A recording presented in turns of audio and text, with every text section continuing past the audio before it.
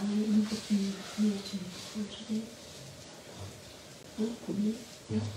so we're Nama Om Vishnu Padaya Krishna Pastaya Bhutale Srimati Bhakti Vedanta Swami Namaste Saraswate Deve Gaudavani Nirvise Saraswati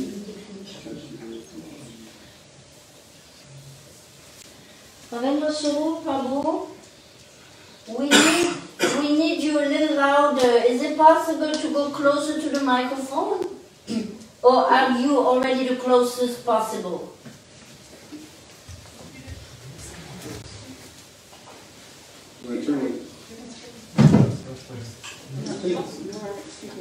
Because a minute ago it was much louder.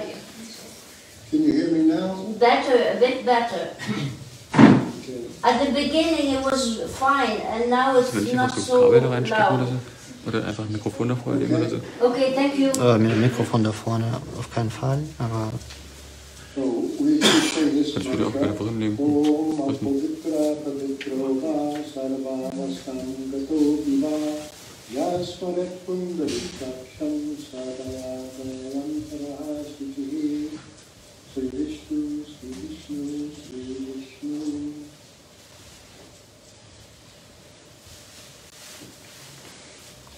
So, now I want to speak a little bit about initiation and the meaning of initiation, and then go on from there. Prabhupada suggested that we talk about chanting while avoiding the offenses, because in the beginning, we encourage anyone to just chant Hare Krishna. No problem, everybody can chant, you don't have to be initiated or anything. But then, when we have initiation, then there's taking the vows. Then, for that we have to be more careful, and we have to especially chant while avoiding the offenses. And so Prabhupada asked us that during initiation, or at least first initiation, we discussed these offenses against the holy name. Because there's three ways of chanting. There's pure chanting, chanting the pure name, in which case chanting the name and seeing Krishna face to face are identical experiences. There's the offensive stage where you're committing offenses and not doing anything about them. And when you chant like that, Prabhupada said that the mantra is almost no better than letters of the alphabet. They're not very powerful. So for the potencies of the holy name to be released, one has to chant while trying to give up offenses. And so, when you take these vows, that's the vow is to chant, in our case, 16 rounds a day, and to do that while trying to give up offenses against the holy name. This is the clearing stage of chanting, clearing up of offenses. So Prabhupada has asked us to speak about these offenses, and the best place to find a list of these offenses in Prabhupada's literature is actually in the purport to Adi Lila, the Chaitanya Charitamrita, 825. And that verse in Bengali says, there are offenses to be considered while chanting the Hare Krishna mantra. Therefore, simply by chanting Hare Krishna, one does not become ecstatic. That's the verse. In the Bengali, the person who doesn't undergo changes, vikara, transformations of ecstasy, is called an aparadhi, one who's committing offenses. So, Prabhupada says in the purport to this verse, he says, first of all, he says it is very beneficial to chant the names Sri Krishna Chaitanya Prabhu Nityananda before chanting the Hare Krishna Maha Mantra. Because by chanting these two holy names, Sri Krishna Chaitanya Prabhu Nityananda, one immediately becomes ecstatic. And if he then chants the Hare Krishna Maha Mantra, he becomes free from offenses. So I don't know how many people actually immediately become ecstatic. It's clear that Prabhupada does. Anyway, so that's his suggestion. First of all, before you every round, you see at least say Sri Krishna Chaitanya Prabhu Nityananda, and then Prabhupada goes through these 10 offenses.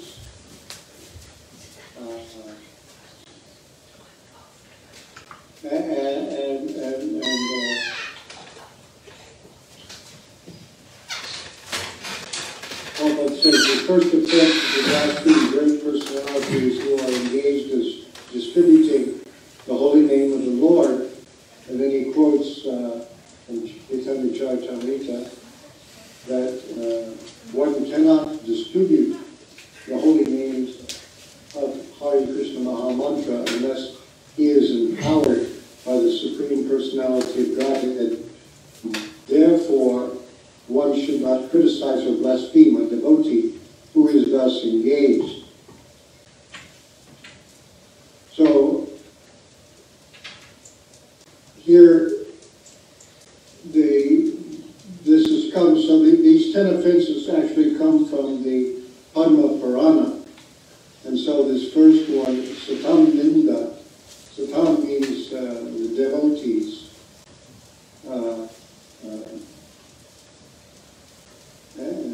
To blaspheme devotees who have dedicated their lives to chanting the holy name of the Lord. The holy name, who is identical with Krishna, will never tolerate such blasphemous activities.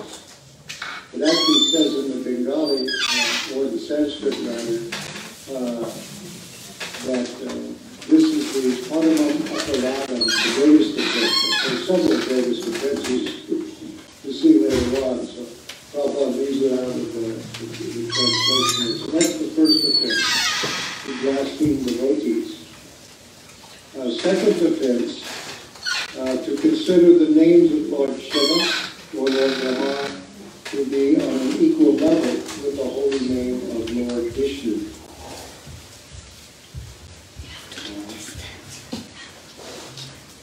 Third offense is very simple, Gurur Avachna.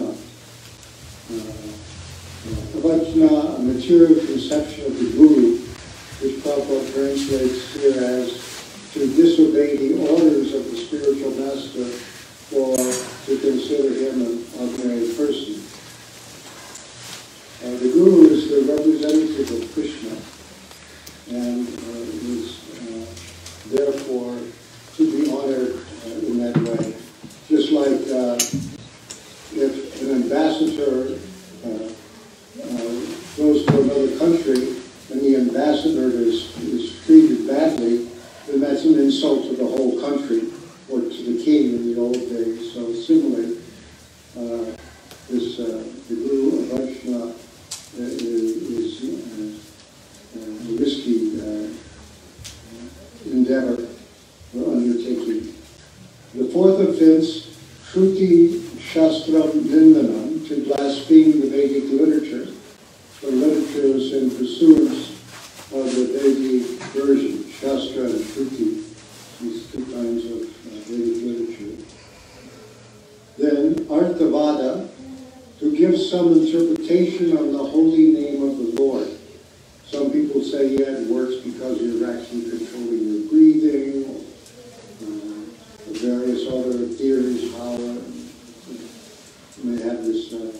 So you don't, the potency of the holy name is because Krishna and Krishna's name are the same. And therefore, Krishna is accessible. Before I was was a devotee. I was in graduate religious studies at the university. And I had one professor who said that the real question isn't whether God exists, but is God available? It's whether God is available.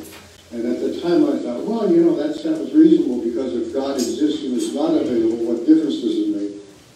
And if God is available, then that takes care of the existence question. And I had that in my mind, and then a few years later, I ran across devotees chanting Hare Krishna in the streets of the city, and went up and talked to them, and went to the temple and began chanting. And then I understood, oh, this is how God is available. Krishna and Krishna's name are the same, and so that way Krishna is immediately accessible in the form of sound. Sound is the subtlest of the elements, and so also very powerful. And so that way, and very portable. You can carry it everywhere. So this is very useful to have God being available in this way in the form of sound. And because Krishna and Krishna's name are ultimately the same, when the name is chanted more and more purely, you can experience the presence of Krishna in his name, which is the process that we undergo, chanting while trying to give up offenses. Another offense, sixth offense, to Harinama Kalpanam, to consider the glories of the holy name as imagination. You've been brainwashed or something. Those people can't appreciate it, so they don't understand how it works. The seventh offense is to commit sin, papa, on the strength of the holy name. To think that the Hare Krishna mantra can counteract all sinful reactions, and one therefore may go on with his sinful activities, and at the same time chant the Hare Krishna mantra to neutralize them, is the greatest offense of the lotus feet of Harinam. Now that greatest offense is in Prabhupada's translation, but it's not actually in that the Sanskrit text. He wants to say this is the literature. You can't enlist the holy name in your sinister purposes. Oh, I'll just go out and commit some sinful activities, chant Hare Krishna, and it'll go away. It won't if you do it with that mood. You may commit a sinful activity, but then you should immediately regret it and try to rectify yourself. But if you use it for your own sinister purposes, then that's a very great offense. The sin on the strength of chanting is the short version of that offense. The eighth offense, to consider the chanting of the Hare Krishna Mahamantra to be one of the auspicious ritualistic mantras mentioned in the Vedas as fruitive activity. So there are many religious performances, dharma, vrata, tyaga, agni, yajna, these things, huta, these things, that's a list there, all those other auspicious activities of dharma, vrata, vows, tyaga, renunciation, hutas, sacrifices. All of these things are ritualistic activities, so you should not think of the holy name as on the level of those, but you give you pious credit. Then, interestingly enough here, it says, Tapi Pramada, which is not translated here. Pramada means craziness. But Prabhupada translated as inattentive. But he'll list it again as another offense in this purport. Ninth offense, it is an offense to preach the glories of the holy name of the Lord to the faithless. One who is Ashrimpati, who doesn't want to hear. May we give it to every somebody, but if somebody is really inimical, doesn't want to hear it, puts their hands over their ears, you know.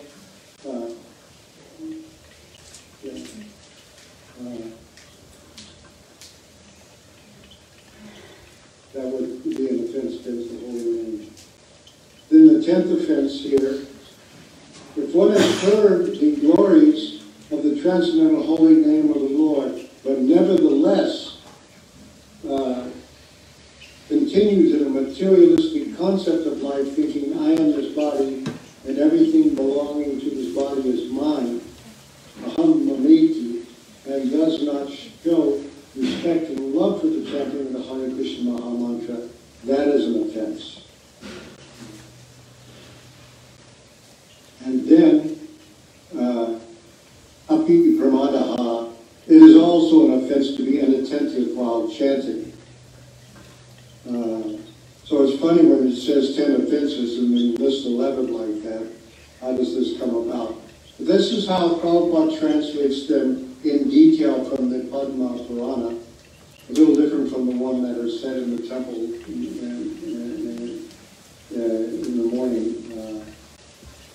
But this offense, which is, by the way, api pramadaha, if you think, by the way, it's also an offense. We have a very nice book by Bhaktivinoda Thakur called the Harinan Chintamani. Well, he goes through all the offenses and explains them in some detail. There are several translations by ISKCON devotees, but the one that's the best is by Bhanu Swami, which is available in electronic form on Amazon.com if you want it, your own copy of it, with Bhaktivinoda Thakur's commentary translated here there into English. So I want to read a little bit from that chapter, not the whole chapter, but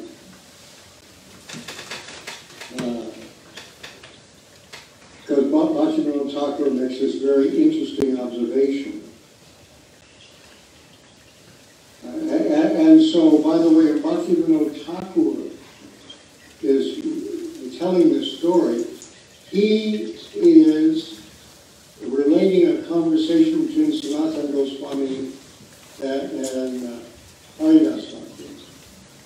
Now, he wasn't there. That was way before his time. But somehow or other, this is how he does it.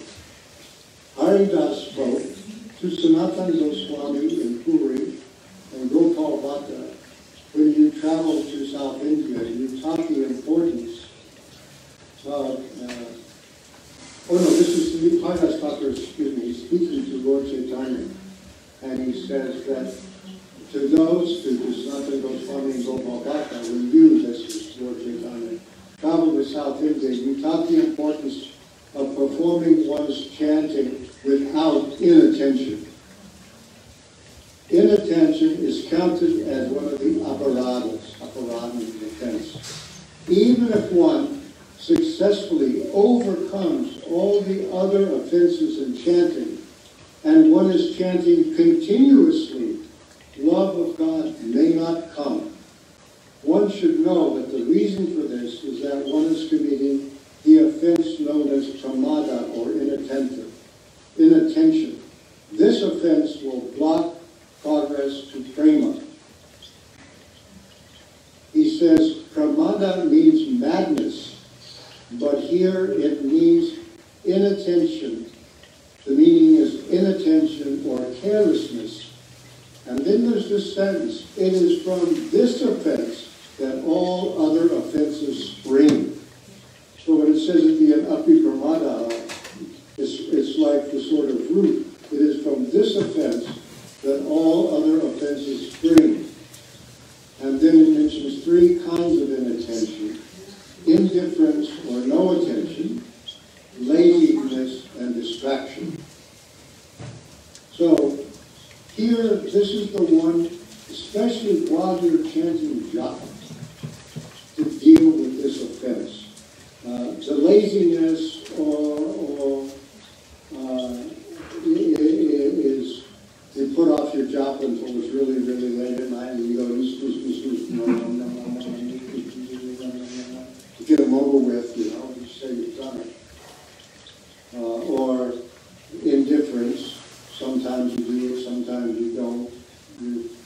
we're taking a vow. The vow is, I'm going to chant 16 rounds a day.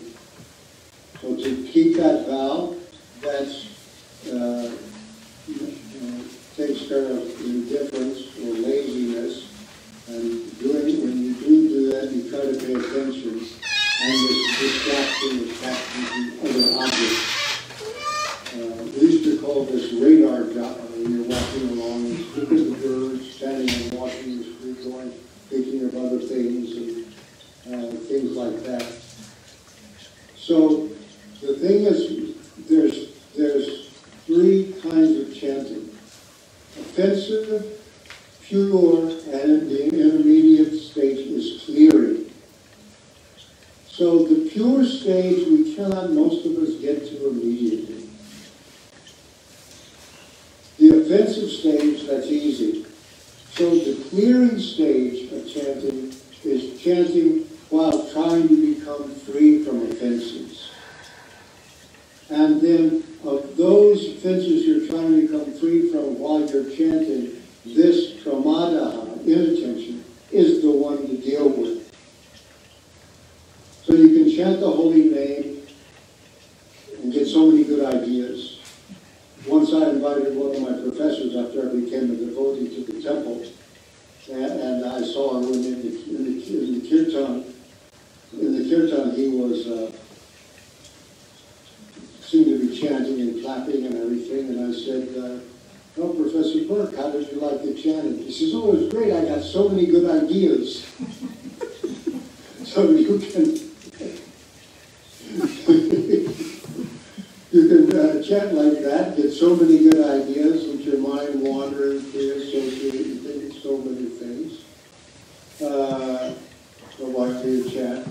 So the clearing stage is when the mind wanders, you bring it back.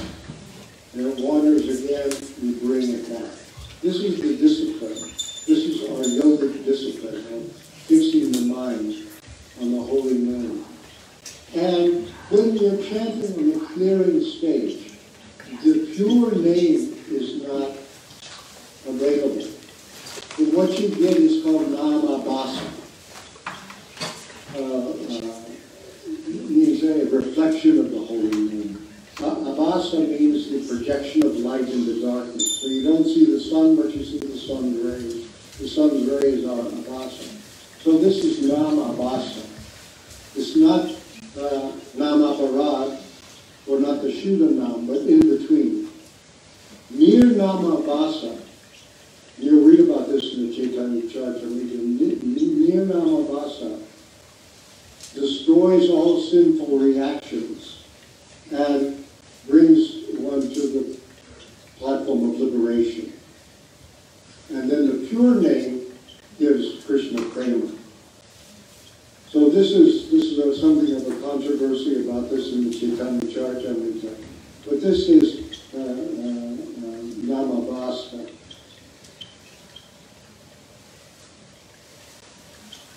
So here Bhaktivinoda Thakur quoting Thakur, by good fortune, after getting faith, the jiva will take up the name by chanting regularly, counting on a tulsi mala carefully. He will develop attraction for the name. However, until that attraction is actually developed, one must be very careful about how one chants. Naturally, the common man, having attachment to material things, will be attracted to these things even while chanting. Though chanting japa daily, if his taste is elsewhere, he will show indifference to the name. His heart will not be absorbed in chanting the name, but in some material object. How can that benefit him? He may chant 64 rounds, counting strictly on his japa beads, but in his heart he has not received one drop of taste of the name. This indifference or apathy toward the name is one type of inattention. In the heart of a materialist, it is unavoidable. But then if you take shelter of the Vaishnavas and become inspired by them, and then you give that fault up and the heart will get attraction for the name and become anxious for it. So this is with good association. He suggests that you, with that, the Tulsi chanting in front of Tulsi stay with good association, the taste for material objects will go. He says another remedy is to carefully chant in a room by oneself with the door locked, or concentrate on the name by covering the eyes, ears, nose with a cloth. Now we all have our masks. Or the like to prevent stimuli from the exterior. Carefully chanting in this way, an attraction or taste for the name will develop, and indifference will be suppressed. And so anyway, he goes through the different things of distraction. I suggest you read this because we don't want to go on for too long. So then this chanting on the clearing stage, that gives liberation. So this is simple enough. I mean, to me, japa is really nice because it's a simple arena. In the simple arena, there's you, there's a holy name, and there's your mind. And that deal with it. The mind wants to wander, wants to go away. But the other thing about the mind that's interesting to remember is that from our mind came with us from our previous birth. When you change bodies, you don't, what Shakespeare calls shuffle off the mortal coil at death, You only shuffle off the gross mortal coil, the gross body. The subtle body stays with you. Liberation means actually liberation from the subtle body. At the time of death, you're automatically liberated from the gross body. So now you have to become liberated from the subtle body. And the holy name dissolves the subtle body of the living entity. So everything that's in there, you don't know what garbage you brought with you. You don't remember your past life, at least much of it anyway, but there's junk in there. You're born with different desires. People have different ambitions. You may notice all the materialists have got their mind propels them to do one thing or another thing, a different attraction or that attraction. All that you brought with you. So you don't want to continue that way. You want to be liberated. You have to become liberated from the subtle body. And so that's why this chanting, at least from the clearing state, that much we can do. And then you're showing Krishna you're really interested in a relationship. And Krishna, he becomes attracted. He is interested in relationships. Let me give him a little more of myself to him. That's how this relationship develops. And what we're doing is trying to develop this relationship. So that's what one should really do in order to advance in Krishna consciousness. And now, with the accepting of the vows and accepting a spiritual name, which means all the names being servants of Krishna, one form or another, a servant of a great devotee of Krishna, this will give you a big boost. I was really surprised. When I got initiation, I was told that the real initiation is second initiation, and this is just encouragement. And I wasn't led to expect very much. And then when I got initiated, we all went up to see Prabhu. We'd been out of the country for a while. I was in New York City. And I didn't even hear very well. I mean, I think he came to Prabhu and handed the keys, and he says, "Your name is Ravindra." And I couldn't really hear him very well. I wasn't familiar with his accent that much because he didn't have so many tapes of his there was no cassette tapes yet, to hear a lecture from Prabhu was hard. So I sat down and I said to the guy next to me, "What did he say my name was?" And the guy said, "Govinda Svarupa." doesn't sound quite right. You know? Then finally, you know, after the ceremony was over, my wife got initiated at the same time. And he said to me, "Your name is Ravindra. That means like sunshine," he said to me. It means like sunshine. And so that Ravindra Svarupa didn't fit with that either. So then I asked the temple president, what did you say my name was? And he said, Ravindra Svarupa. I said, "Oh, not Ravindra Svarupa?" He said, "No, Ravindra Svarupa." And then during the day I was at the New York Temple, the devotee says, what's your name? And I said, Ravindra Svarupa. And they all said, well, somebody else had that name first, or somebody else had that name before. I said, "Oh, who was that?" "Oh, just some crazy hippie." He left the movement, you know. You read a little bit about it in the Baldino Mita. Anyway, the name is the name of Krishna or Krishna's servant, and that shows that your connection with Krishna is there. So now, if you can come up to the camera, or I guess Veena Sharma has your beads, huh? Yes, I'm coming. Yeah. So first I have to ask you, what are the four areas, what are the vows or something? Take a big obeisances first. Yeah, come over. I can't see you on the screen.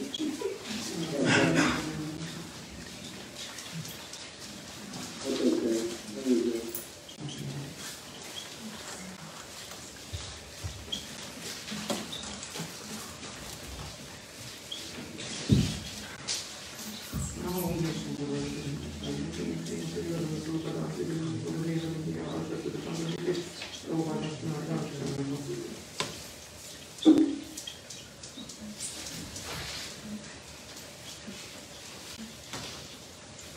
Okay.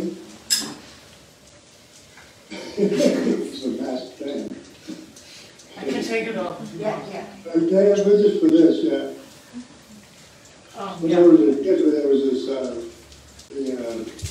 radio and television, the Lone Ranger, and he would say, "I am silver away," and there's this voice, and they say, "Who was that masked man?" The masked man. So what are the values? I promise to follow the four regulative principles, namely no consumption of meat, fish, or eggs, no illicit sex, no gambling, and no intoxication, no coffee, no cigarettes, etc. And how many rounds a day do you? I promise to chant at least 16 rounds of the Hare Krishna Mahamantra per day. Okay. So where the beads is, okay, my arm. The beads.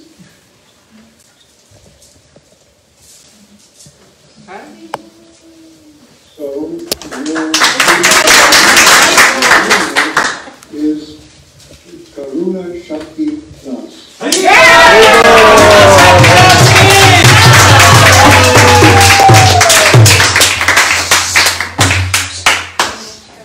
This is one of the names of Krishna. It's a kind of, the name is called a Bahu Vriti compound. Karuna Shakti means the potency of mercy. And so Krishna, especially Lord Chaitanya, Gaura Karuna Shakti Svarupa. Gaura Karuna, especially as Lord Chaitanya, he has the Karuna Shakti for the potency of mercy. And so you're a servant of Lord Chaitanya's potency of mercy. Haribo!